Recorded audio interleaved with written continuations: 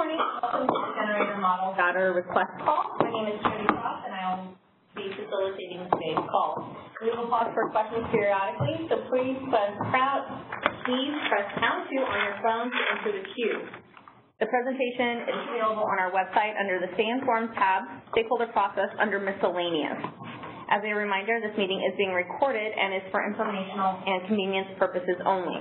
The recording will be posted on our website for a short time. The recordings and any related transcripts should not be reprinted without the ISO permission. And with that, we'll go around the room so you know who's on the call. Hi, this is Riddhi Ray with ISO Infrastructure Contracts and Management. Feng Zhezhu, ISO Transmission Planning. Madhusaturi, ISO Transmission Planning. Irene Green, ISO Transmission Planning. All right, and with that, we'll turn it over to Riddhi. Hello, good morning, everyone. Thank you for joining us for this webinar today. So, just to give everyone a quick background, we added a new section in the Transmission Planning BPM under PRR 1067. This section 10 outlines the new data submission requirements for all participating generators in the ISO market. It also sets the timelines for these different categories and phases of generators, and in the end, it's going to be a 5-year process that's going to be conducted by the ISO and all the PTOs for receiving the requested and required data from all the participating generators. We set up this webinar so that we can help participating generators understand the data that's required and also help them with the submission process to allow for a more streamlined process. So right now we have the outline of the presentation up. We'll give a quick overview of the PRR. We'll talk about the 2 spreadsheets that we have posted on the ISO website, which are critical for understanding and completing the submission process. And then we'll also discuss the submission process itself. We also intend to go through a sample of a filled up data sheet to help people understand what data is required and how to fill up the data sheet. So that's going to be the agenda for today.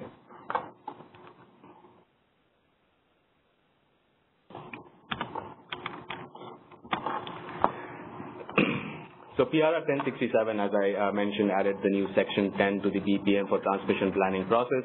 It became effective August 1st, 2018. What the new section 10 does is it defines 5 different categories of generating units. It establishes the technical and data requirements for each category of generating unit.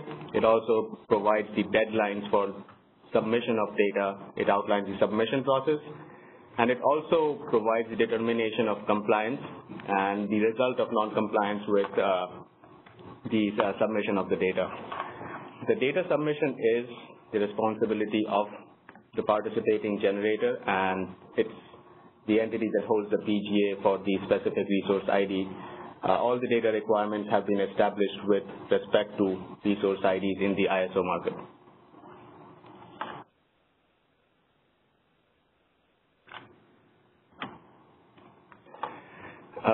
Over the next 2 slides, I'll give an overview of the data request process that we have set up.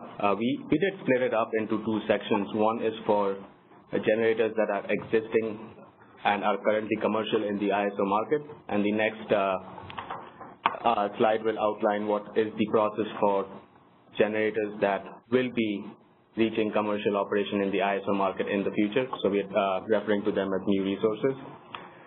So now that the BPM is effective, the ISO will begin sending letters to each generator owner with a CC to the appropriate scheduling coordinator. And these letters will go out at least 6 to 8 months in advance of the submission deadline. The letter will identify the spreadsheets that the generator needs to look at. It will provide guidance on how to submit the data and any in terms of, we do want the data submitted via email in a specific format, so we will make sure we'll outline that in the letter itself.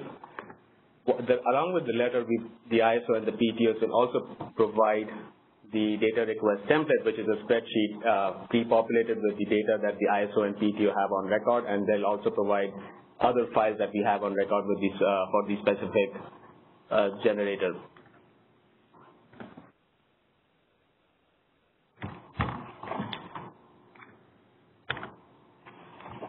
The next slide is for the request process for new generators. It's very similar to what we're doing for existing ones, except the deadline for new generators is based on the commercial operation date for that specific resource. So new generators have 120 days from the commercial operation date to submit the data that will be requested. For us, we do have more data for new resources, so the data request template will ask for any data that we may be missing or that needs to get updated.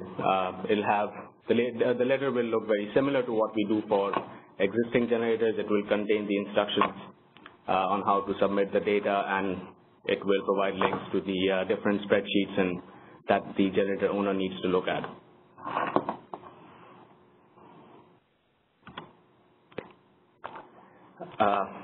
Right now we'll go over the two spreadsheets that we have, two categories of spreadsheets that we have posted on the web page for transmission planning process. The spreadsheets that we're going to go over today are actually samples. The samples haven't been posted, but I believe the previous versions are posted. So you will see the previous versions, and then we will be showing you a sample of the new information. So if you have any questions thus far, press pound 2 on your phone, and we'll take them now as I switch over to the spreadsheet.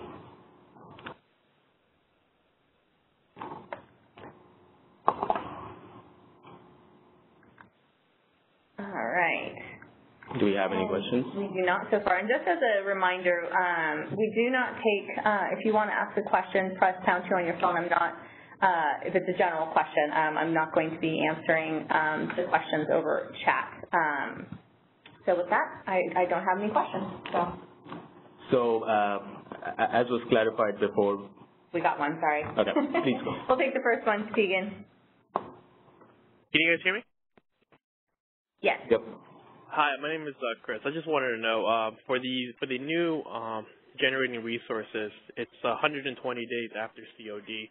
Once achieving COD, will the CAISO also be providing an email to the generator owner as for the existing generating units, or is this something that we have to find on the CAISO website? So the process for requesting data is the same both for existing and new. So you're correct. We will be providing an email to the generator owner on commercial operation requesting the data we need, same as how we do for existing generators. Perfect. Thank you for clarifying that. Okay, next question, please.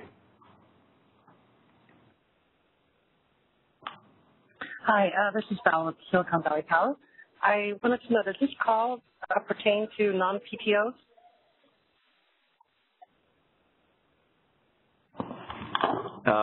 Can you clarify the question as to, in terms of how does it apply to non-PTOs? It applies to all participating generators in the ISO market, irrespective of where you're connected to.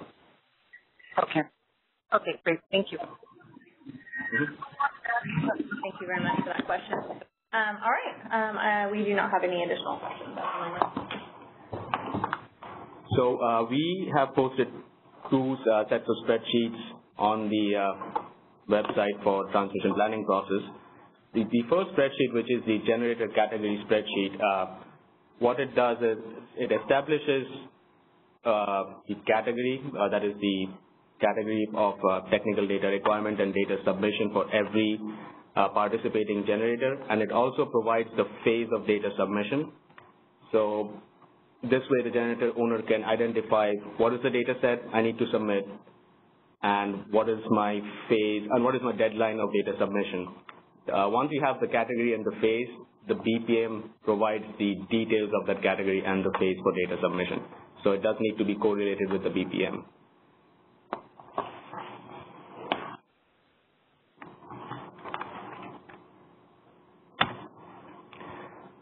This is a brief overview of the different categories of data submission. It has been explained in much more detail in the BPM itself. We have 5 categories, and they have been established based on the nameplate capacity of the generating unit and the voltage, that is the point of interconnection to the ISO grid, or the point of interconnection to the transmission system. So if for category 1, for example, if it's an individual resource above 20 MVA and is connected at 100 kV or above, this is the category that applies to it. We also have aggregate resources in the ISO grid. For those, the limit is 75 MVA.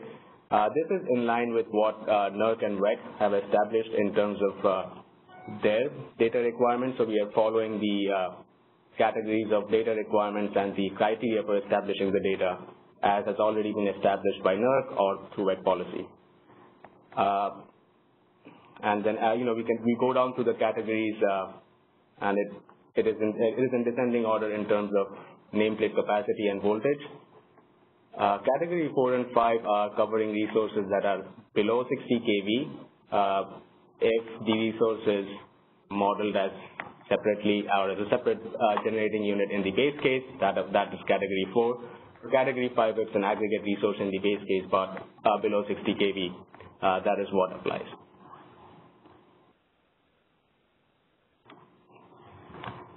Okay, so the next slide is for discussing the generated data request template. We will be walking everyone through a sample data template which has been filled out with just example data, so to help people understand how better to fill it out and to answer any questions that may come up today. So I'll be turning it over to Sanjay.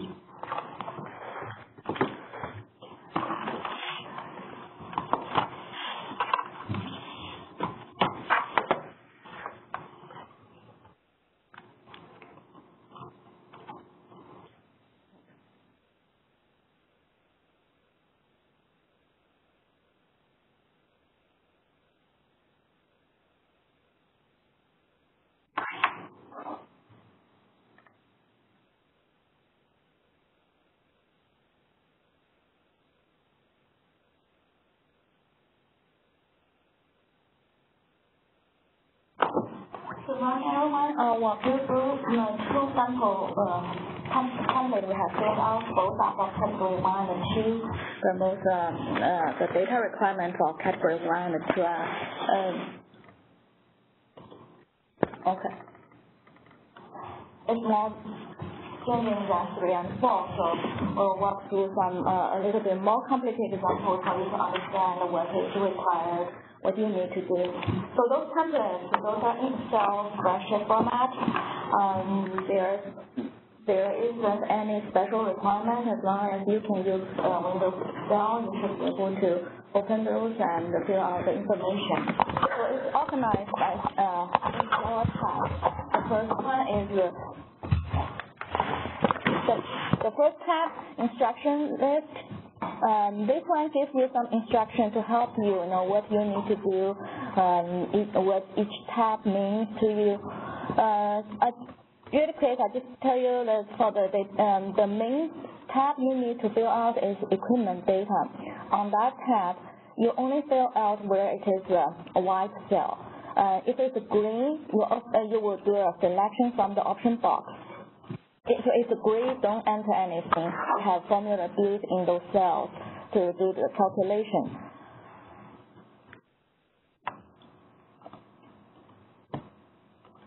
Yeah, you can read all the instructions. I'm not going to go over all the instructions here. So let's look at the first tab, introduction. So the PTOs will pre-populate all those templates for the generators. So when you receive an email from ISO, you will get this spreadsheet together with the email. And on this introduction tab, it shows the name of the plant and the resource ID of the generating unit inside that plant. And we have all the basic information already filled out. We'll show what's the POI, what's the POD, if a generator interconnects to the ISO control grid, the POI and the POD are the same. If a generator connects to the distribution system, the point of interconnection will be on the distribution system. The POD, the point of delivery, will be the ISO.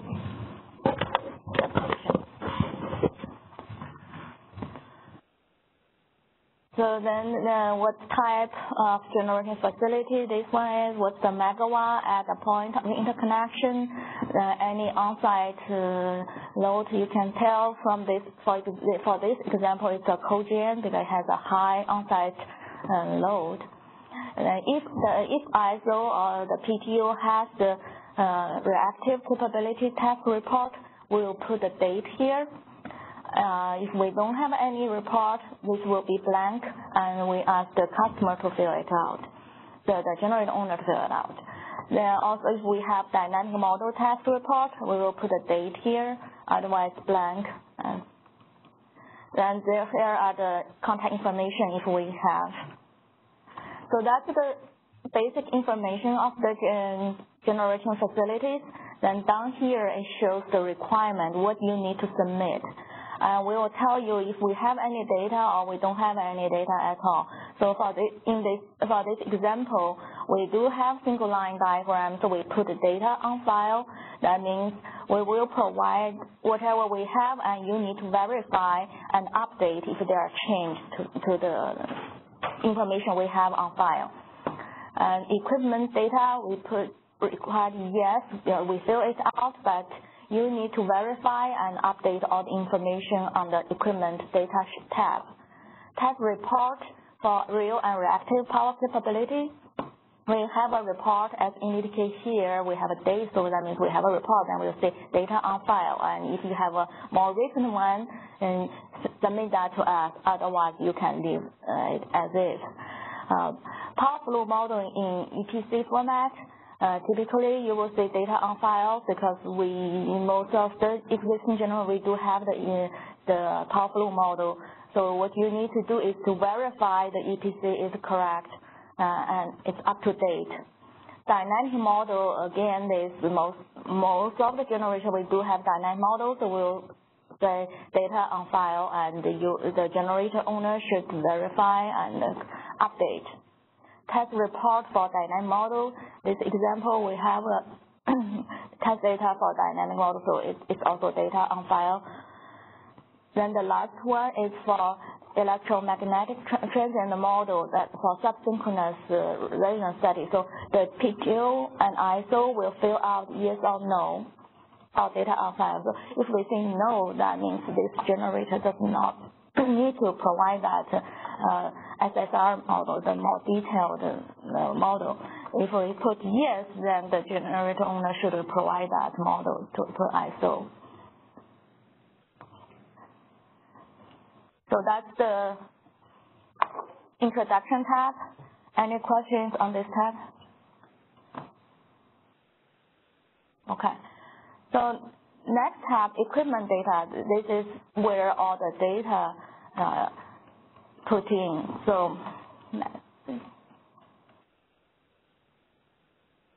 when you start on the top part, the section 1, that is overall plant megawatt information.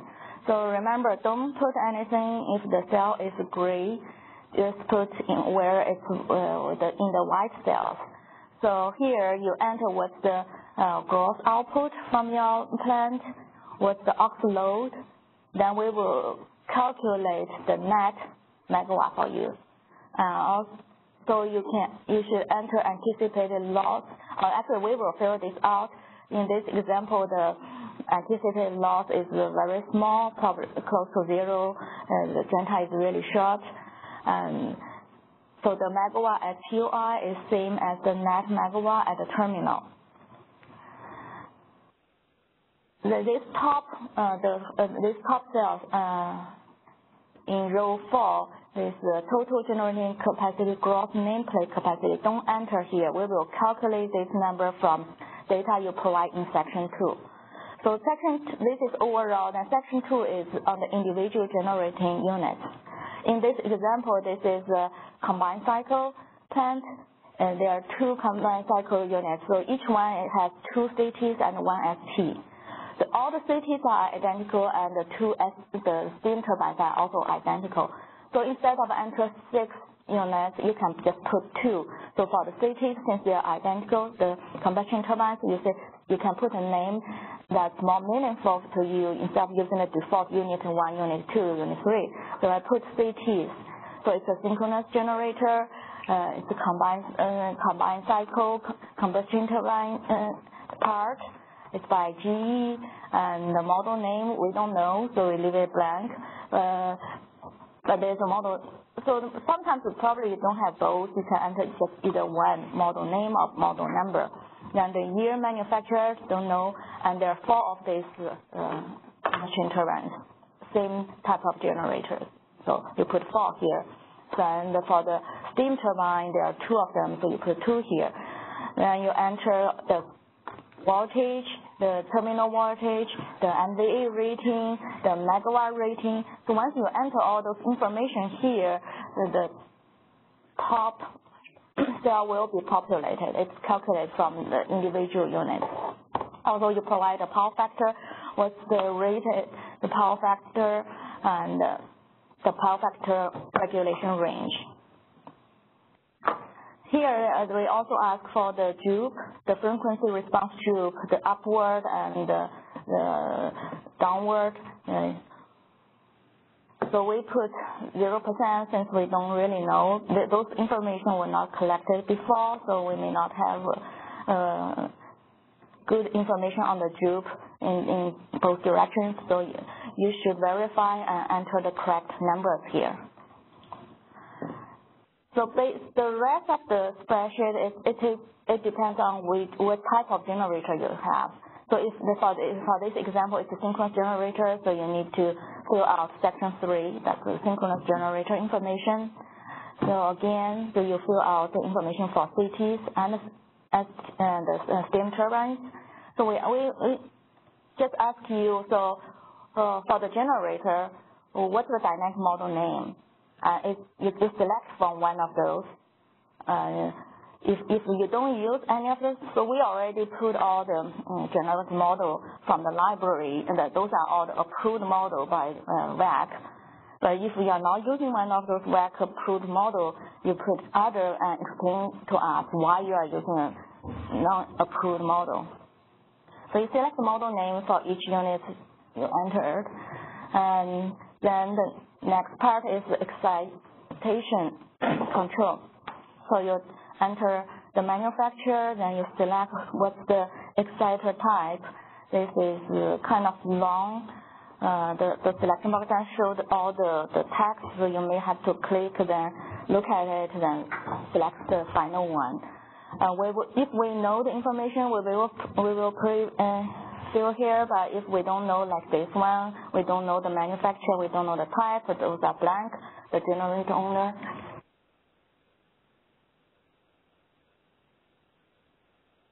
Okay. So those are blank, the generator owner should enter the information.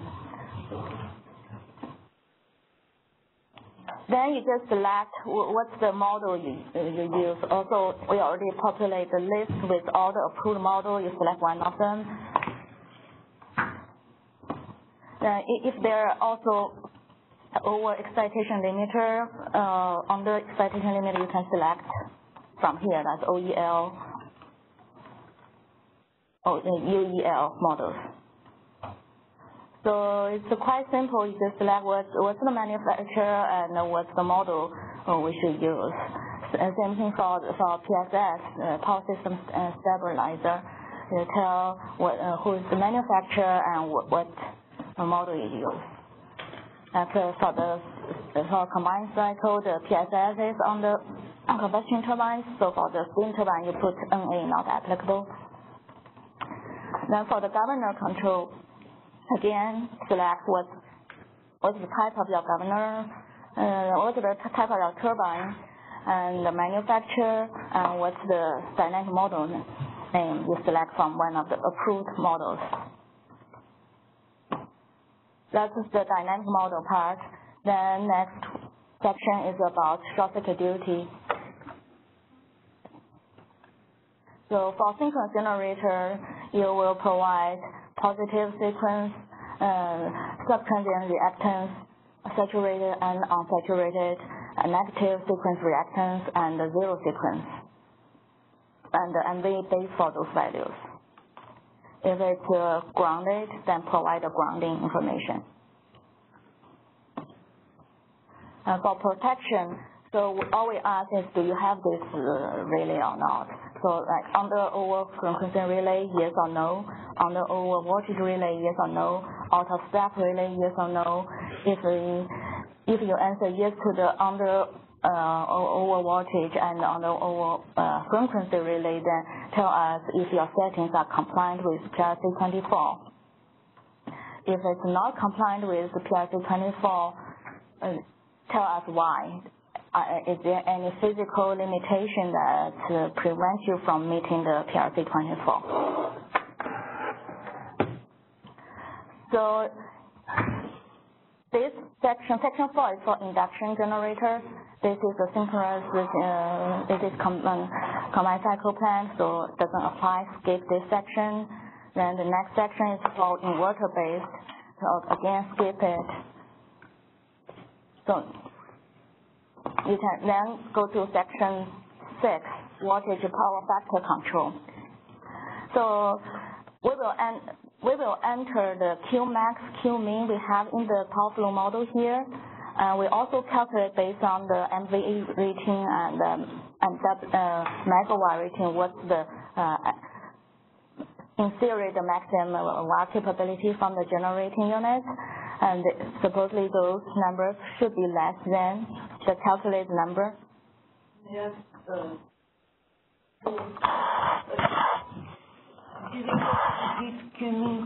Qmax for Pmax or curves? For Pmax. Yeah. Yeah. So this is for this Qmax, Qmin at the maximum output, active output. Then the temperature for this capability, we usually don't know, so we expect the generator owner to enter the ambient temperature associated with that capability. If there are any other watt devices, enter them here. So what type of watt devices? It's a selection. You can have fixed capacitor, reactor, S3D, S3D STATCOM, and what's the capacity of that watt devices and where it is, which bus, like at the high side, low side of the main step-up transformer, at the collector bus. But for the synchronous generator, since there's enough watt capability from the generators themselves, usually those will be blank. There are no other watt devices. After the watt devices, this is transformer data. So for this plant, all 4 GSU for the CTs are identical. The 2 GSU for the STs are also identical, so you only need to enter each one once. So for the CT GSU, there are 4 of them, and you enter all the data, the MVA, the rated MVA, the grounding, and the winding connection, then the voltage and impedance. Same thing for the STGSU and all the information for the transformer. Then here there's some calculation we will do based on the high side voltage and the winding on the high side of the transformer. We will say yes or no. Those are calculated. If it's yes to both, then you need to provide information. You need to provide DC resistance of the transformer in this cell. If one of them shows no, then you can leave this blank. We'll take the first caller.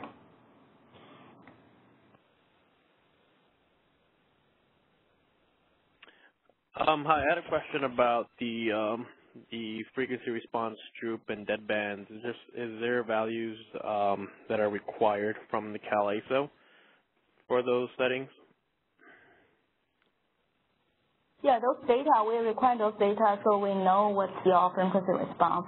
we are not asking that you must have response or not. We are asking for the data. Of course. I'm more well-versed with the ERCOT region, and the ERCOT has a NERC standard, the BAL001 TRE, which generator owners will have to set their frequency deadbands as well as their frequency droop settings to certain values. Just wondering if the Cal ISO has something within that nature to guide generator owners on what those responsibilities are. Yeah, for the newer ones, we'll follow the new FERC order. For the old one, I believe we do, right? The governor control. We can check. To check. Yeah. Thank you. Yeah, it's or NERC. Right. Yeah, but for the old, like, I believe for synchronous generator, there should be one, but the existing inverter base, we don't have one, and the new inverter base results really have the requirement from the new FERC order.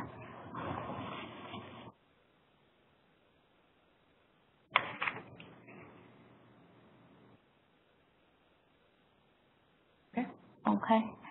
So the transformer, for transformer data, those two sections are exactly the same because the space, we try to accommodate more transformers so it's repeated. If you don't use all the space, then the second part you can leave it blank. Then the next part is the interconnection facilities line data. Basically, this is for the GenTie. So in this example, we have a double circuit GenTie. So I put the GenTie name as GenTie, two of them. So I enter the data once, but indicate there are two lines with identical parameters. It is a 230 kV GenTie. I don't know the length. Actually, it's probably close to 0. Then it is from the Cal ISO bus to the plant bus. Don't know the type, the conductor type and size, so the generator owner should fill those out. From the model, we do know the ratings, so just enter the amps rating, then the MVA rating will be calculated. There's summer and winter. If you don't distinguish between summer and winter, just use the same ratings for those. Then the positive, negative, positive and zero sequence resistance and reactance, enter it here. So enter that for the entire line length. So we will just pull this directly from the power flow base case or the short circuit database. I will enter here, and the generator owner will verify and update. They are on the 100 MVA base. Since this is a synchronous generator, there's no collector, so this section will be blank. So the PTO and ISO will fill out this form as much as we can. We send this to you. You update all the applicable sections. Once the generator fills out the equipment data, should go through the self-validation process. We build a validation tab on this template. So there are things you need to verify and check. Each item you have verified, this column A is for you to sign off. So you check if you examine the single line diagram, you provide an update, then you say, okay, you choose yes, you have verified it. And you have the test report, you say yes. So eventually the goal is you should have yes answered to all the questions in this column A or NA, not applicable. So you provide for EPC. So those are general what you need to provide. Then more detailed information. Did you fill out all the applicable data on the equipment tab? Equipment data tab? Yes. It should be yes from you. And so are the data consistent with your single line diagram? Consistent with the power flow model, with dynamic model. So you need to go through this list and answer each question. The answer should be either yes or NA. If it's a no, then you need to do more homework before you submit that data to us. Once you submit that to us, we will go through the same valid review process, and we will answer on the right side, say yes, no, not applicable. When column I is all yes and NA, this submission is complete and valid. Also, every time we review, if we see some deficiency, we will put comments here, telling you we will have comments here and also a summary of comments here in this box. So it's easier for you to track what is not correct and what needs to be fixed. So this is the first example. Any questions on this example? And just as a reminder, please press pound 2 on your phone to enter the queue. All right. Okay.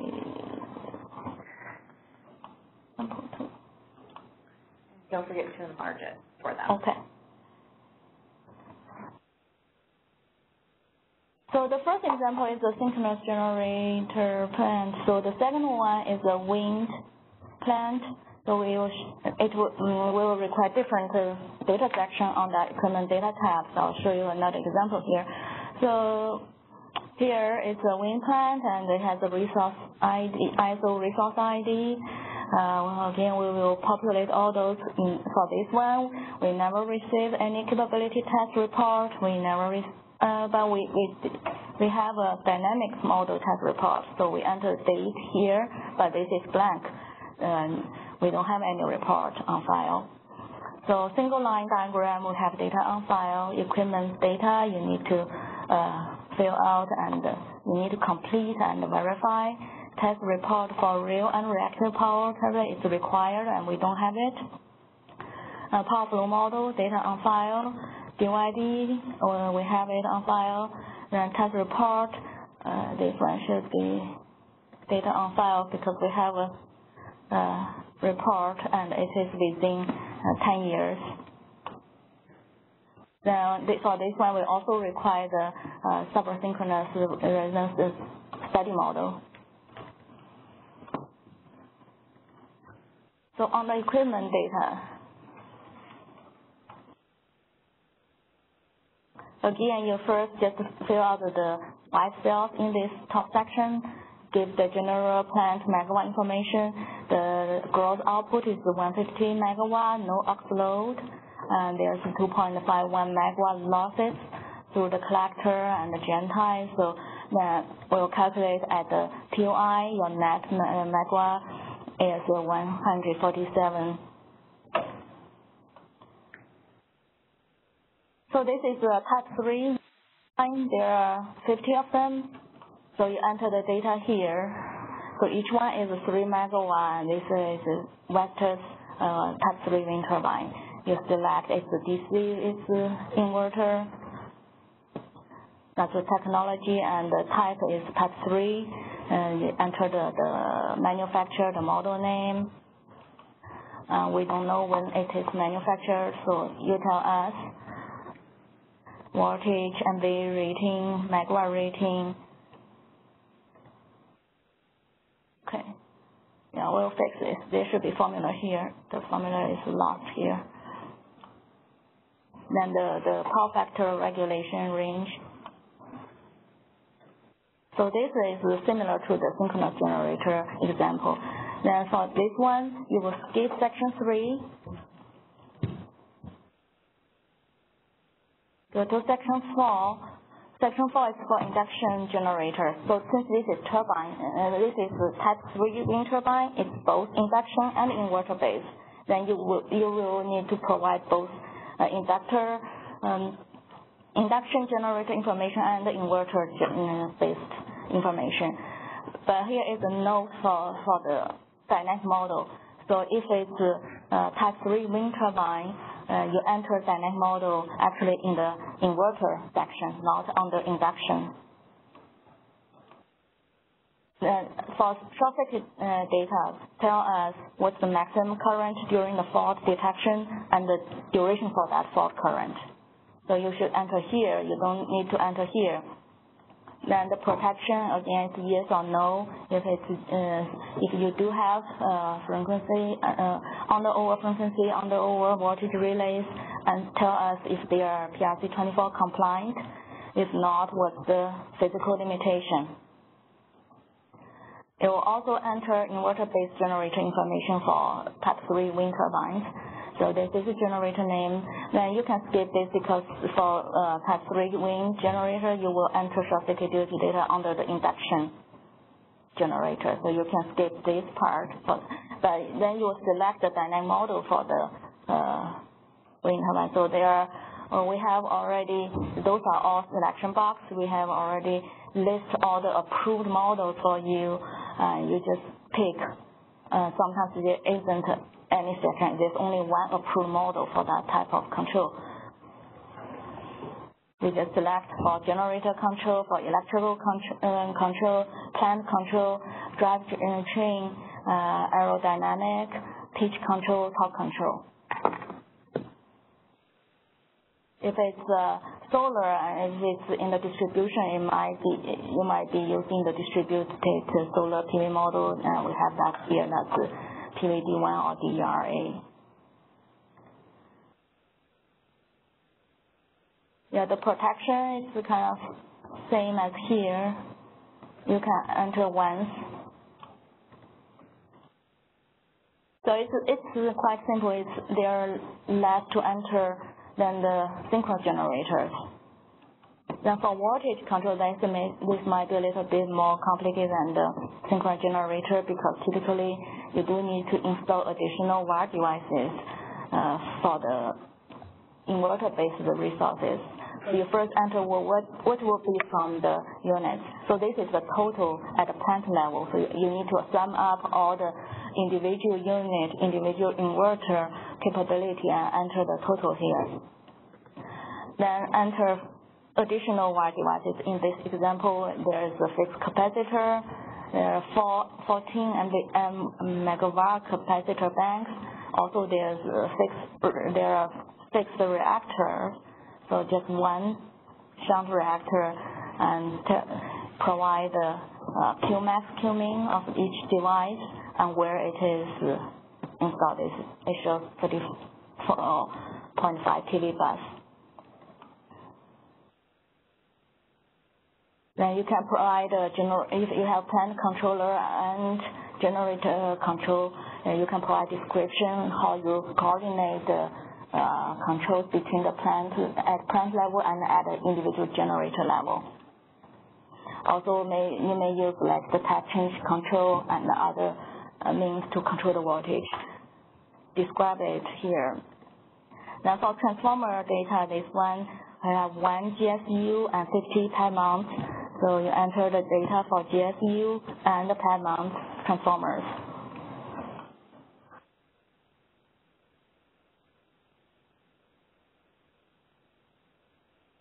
And the GenTie data, so it is 230 kV GenTie, it's 1.65 miles from the ISO bus to the plant high voltage bus. We know this is the ACSR conductor and the conductor size. And we also enter the readings already, and you just need to verify all the information, make sure they are accurate. Since this is wind plant, there's a collector, and the collector is 34.5 kV. So you will do an equivalent circuit for us. So in this one, we model only one collector, so the rating, the normal rating and the emergency rating are the same. You again enter the rating in amps. We'll calculate MVA ratings, summer and winter. Then enter the positive and zero sequence resistance and reactance.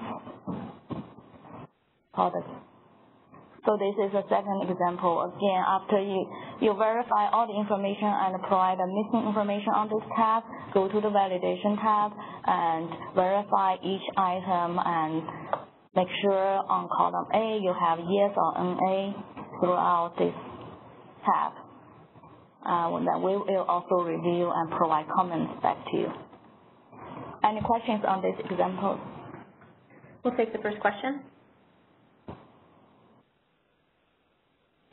Hi. So I quickly saw that there was a protection settings that were supposed to be put in.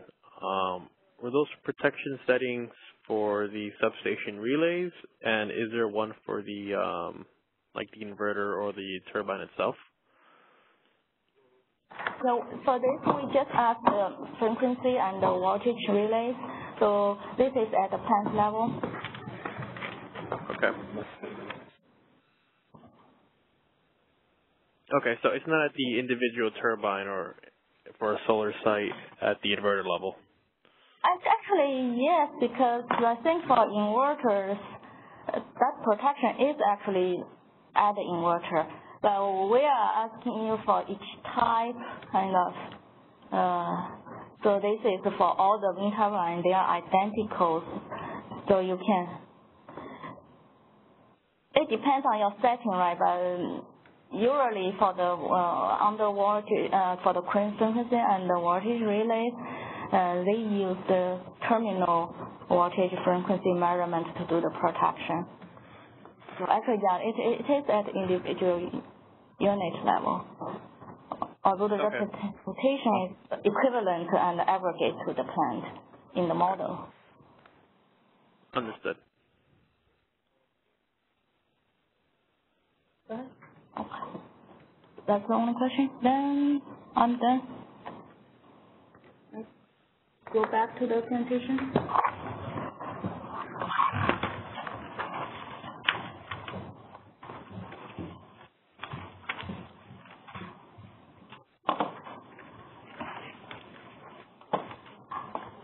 No, back to the presentation. Yes. Okay.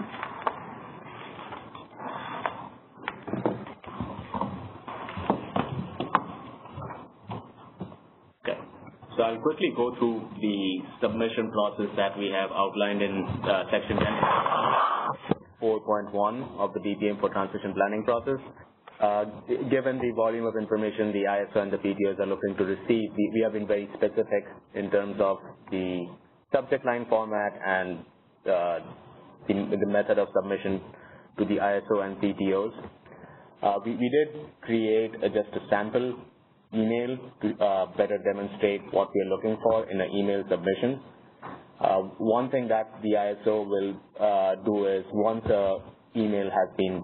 a data request via email has been submitted, we will provide a confirmation of the receipt within 10 calendar days from submission.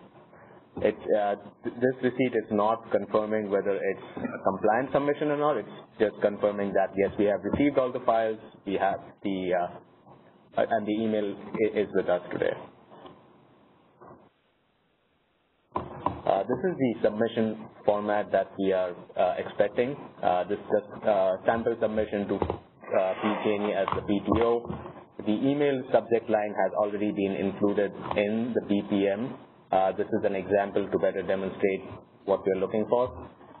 So it's the resource ID, the name of the solar farm, and then please include BPM model submission so that we know the submission is specific to Section 10 requirements of the BPM.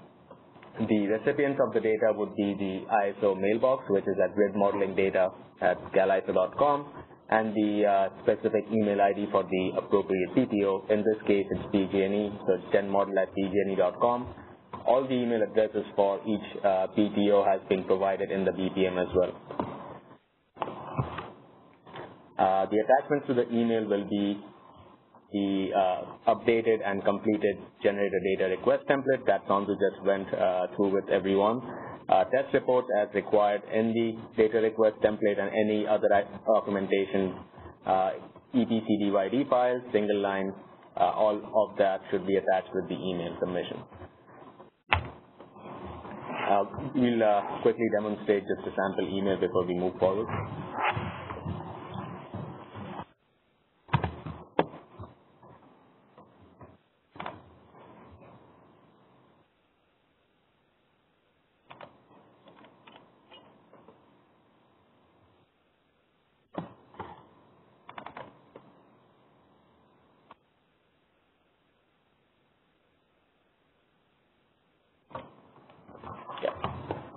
So this sample email is in Word format.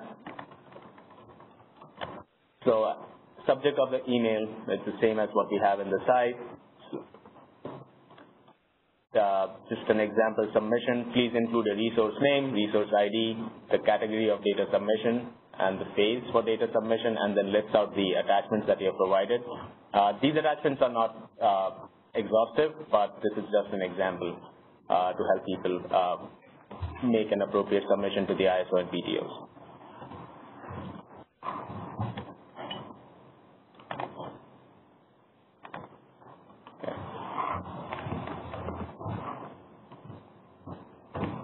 Any questions?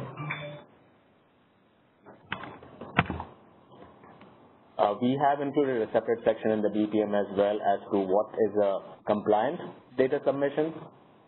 So there are 5 points of determination of compliance. One is complete the data template as per the instructions provided in site. So please look at the instructions tab. We did walk through that in detail today. Provide all the supplemental data documents, your EPC-DYD files, your test reports, single line, and anything else that's requested in there. The EPC and DYD files should initialize in PSLF. So please provide a snapshot of initialization so that we know that these are valid and working files. And please demonstrate through a table format that the spread between your real and reactive power is between 1 and 1% for a 10-second no-fault run at full power output. This again is for us to be sure that the files we're dealing with do not have errors. And this was the objective criteria we included in the BPM. And again, just to reiterate, the administrative process for data submission should be outlined in section 10.4.1 of the BPM, and which we discussed in the previous slide. And this is the first caller.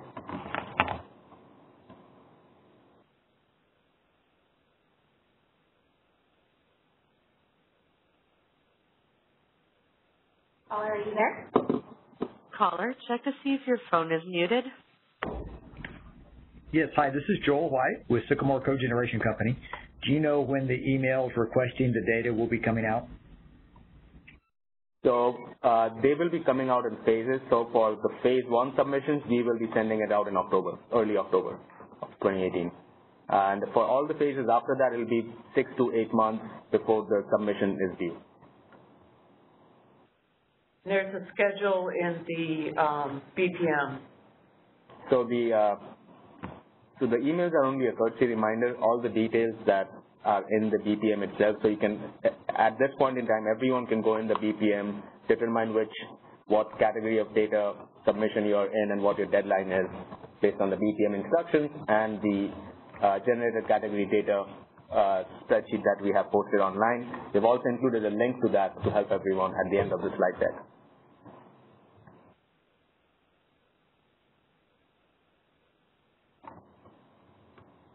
Does that answer all your questions? Yes, thank you.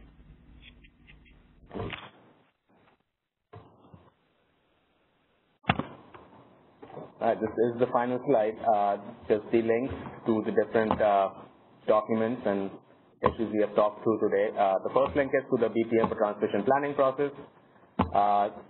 Second link goes to the transmission planning webpage.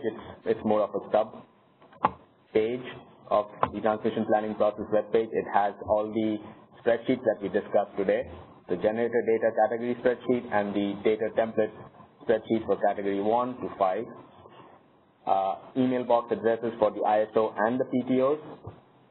And we also have an email address for you to submit any questions that you may have on this webinar or on the process itself. You can submit it at the same email box that we have provided. But please include BPM model submission in the subject line so that we know that this is a question specific to this process and not for something else. These are bulk mailboxes which monitor a lot of different things. Okay. And just as a final reminder, please press #2 on your phone if you have a question.